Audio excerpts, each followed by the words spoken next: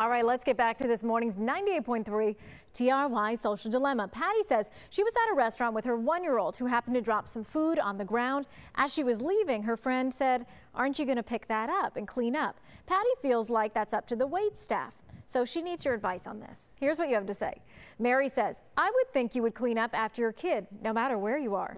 Faith writes, "I think it's the waitress's job or cleaner person to clean it up. That's what they get paid for. Just leave a bigger tip." That's a good point. Sharon says, "When my kids were little, I always took a napkin, picked up anything they had dropped on the floor or under the table. It's called respect." Richard says, "If I'm a restaurant manager, I'd rather my staff clean up under a table with a broom after the customer leaves than have my customers crawling on the floor cleaning up after themselves." Oh, that's interesting perspective. Finally, Dawn says, "I would have picked it up. Yes, it's their job, but they already are underpaid. When I got out, I always cleaned up the table for the waitresses. It's easier on them to pick it all up."